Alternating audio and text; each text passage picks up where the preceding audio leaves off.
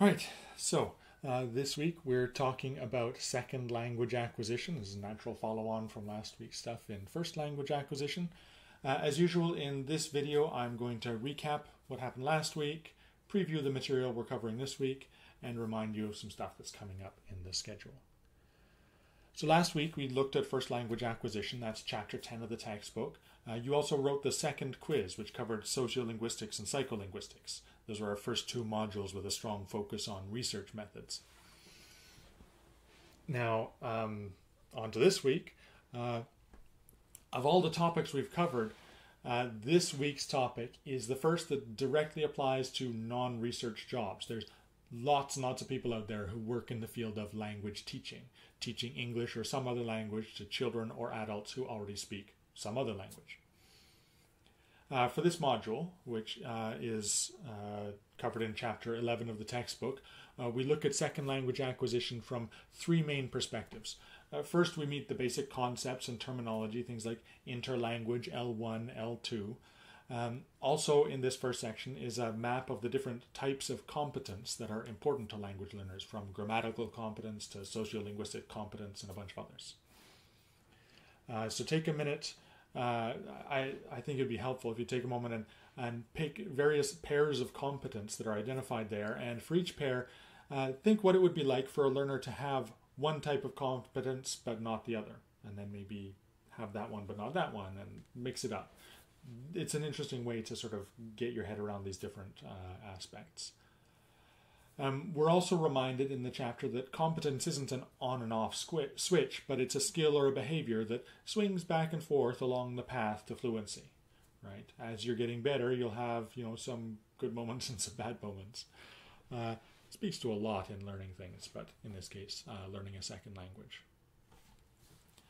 After this, there's a section that discusses various particulars of the interlanguage, that sort of state of between not knowing anything and being relatively fluent in a second language.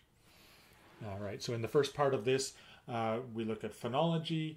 We again meet that recurring concept of markedness, and this is deployed to help us think about some of the hypotheses regarding second language acquisition. Then we look at syntax, and we look at how people might be learning to structure their phrases and sentences differently in the second language compared to their first language. And there's an interesting subtlety in the subset principle that we look at. Turns out to be very important in the learning process. So definitely dig into that subset principle. It's kind of interesting. In the section on morphology, we get a direct comparison between the order of acquisition of morphemes in L1 and L2, specifically talking about learning English.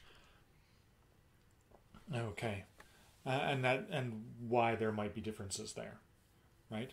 So after the discussion of particular grammatical properties of interlanguage, we look at some factors that generally affect second language acquisition. Key considerations that are explored include age, personality, and types of motivation. Finally, the chapter looks at different approaches to second language Finally, the chapter looks at different approaches to teaching second languages.